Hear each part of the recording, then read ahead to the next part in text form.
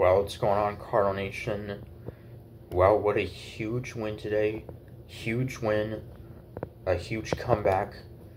3-2 over the Minnesota Twins as we win 2 of 3, winning back-to-back series against two likely playoff teams. Took 2 of 3 from the Brewers and now 2 of 3 from Minnesota on the road. And the Twins got the go-ahead run in the 8th inning, as they were just 3 outs away from a win.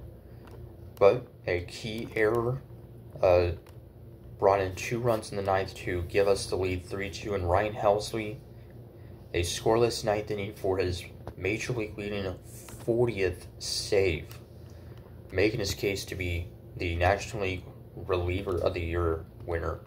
So, what a game. The Twins would take a early 1-0 lead, a leadoff home run by all-star Willie Castro, playing at left field, and then moved to shortstop. He's a utility player. So for Castro, his 11th of the year, 50th RBI, that would make it a 1-0 Twins lead. And it would stay 1-0 until the top of the 5th. A solo home run by Victor Scott II.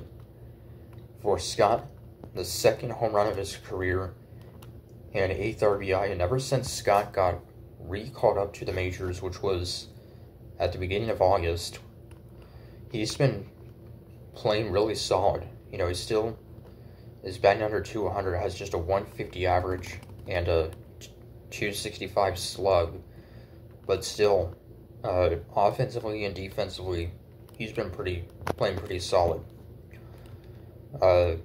And after giving up that leadoff home run, Eric Fetty would settle in very nicely and go 6 solid innings, giving up just that 1 run, which was that leadoff home run by Castro,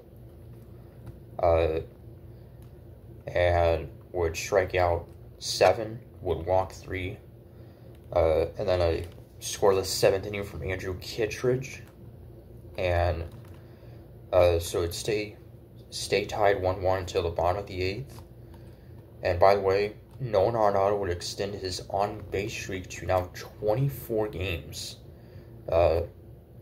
which I think is the longest in baseball, or one of the longest at least.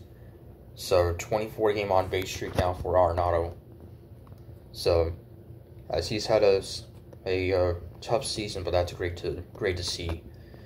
The Twins would strand runners on 1st and 3rd in the 7th.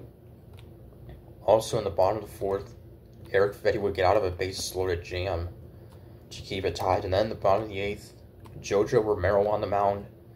He would walk the leadoff batter Castro, and then would give up a RBI double to pinch hitter Royce Lewis, who's a very good hitter. Former, I think, #1 overall pick from, 2021. So that would make it a 2-1 Twins lead. Sean Armstrong would then come in to get the final 2 outs. So only down by 1 heading into the 9th. Matt Carpenter leading off would strike out, and then Arenado with an infield hit, and Jose Fermin pinch running for Nolan, and Brendan Donovan at the plate, and he would be safe on a throwing error by the second baseman, Edward Julian, to put 2 runners on. Tommy Pham would strike out looking for the 2nd out. But then Lars Nootbaar with a 2-run single to put us up 3-2 down to our final out.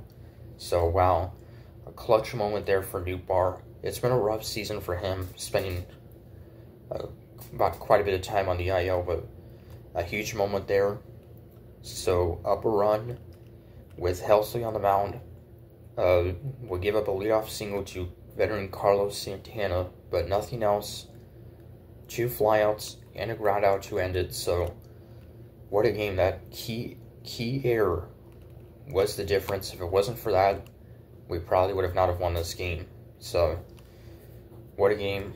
And to do it against one of the best relievers in baseball, Yohan Duran. Yeah, pretty amazing. So, we're back to 500 now.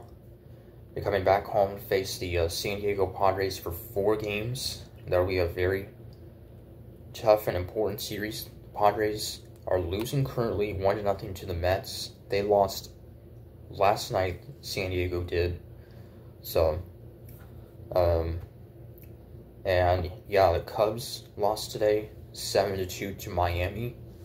So, and yeah, also forgot to mention, but I'll mention it now. Wilson Contreras, unfortunately, going on the IL for a second time this season. He was hit by a pitch last night, and it was revealed that he had a broken middle finger. And Ivan Herrera called up from the minors to replace him on the roster. So that's a very tough loss. Losing Contreras for maybe the rest of the season. I mean, there's only a month left, and I mean, he only missed about 6 weeks since he had that broken arm in May. So, but we'll see. So it's been a rough season for Contreras. He has been solid since he returned, but now he's going back on the IL, unfortunately. So, oh well. But Herrera, who has not played in the majors since June, has been solid in the minors. So till Monday against San Diego, Comics, we're saying go Cards.